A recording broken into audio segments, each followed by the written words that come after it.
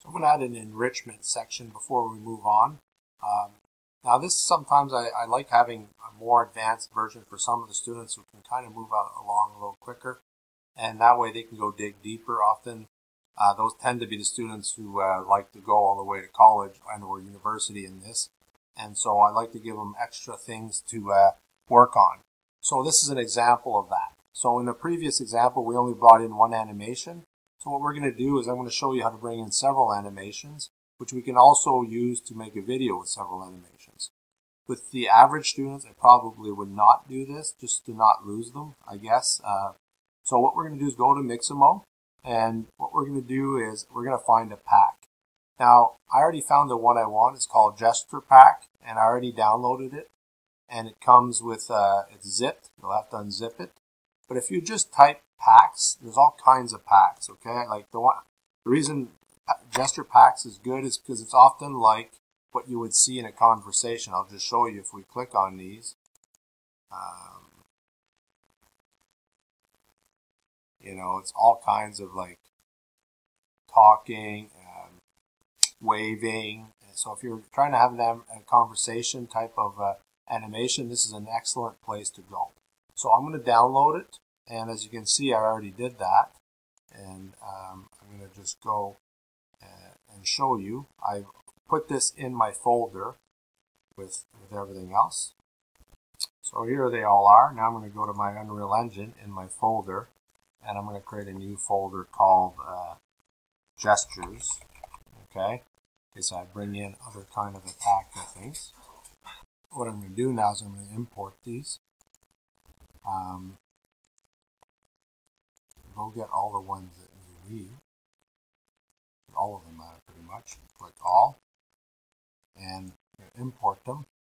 Now this is where it's very important. You need to select the skeleton from the character you've already, so you have to upload one character, upload the skeleton, then use that skeleton for all the others. So I'm going to click here, import, and for each character it's going to ask me which skeleton. Always use the thinking. Okay, so it's kind of a workaround. Does the trick, so all of them will be mapped to that skeleton, so giving you the option to have access to several animations. Okay, we'll just keep importing these. They're now all uploaded, so I'm going to save all. As you can see the stars, and then it's not saved. Now, one thing that you can do is go in and see the animations one by one. You see that's a very short one, while there's others that are going to be a little more. And that's the length down here. Okay, that gives you an idea while you're planning your story. You can look at the times and maybe plan those with a head shake. There's just a bunch of them here. You know, it'd be important to see it. There's a nod. So if you're going to try to build a conversation and add a voiceover, now I do know how to do lips and all that fancy stuff, but it takes another software, and for now we're just going to not include that, but if you stick with these series, eventually I'll get to that and show you. Now software is not free for teachers, but you can get half price. I'll talk about it later. It's called iClone 7, but very powerful and not hard to use, although I'm not an expert at all, but I'll show you when we get there eventually. So there you go. So just keep going. Now, one thing you could do, so we already added our animation.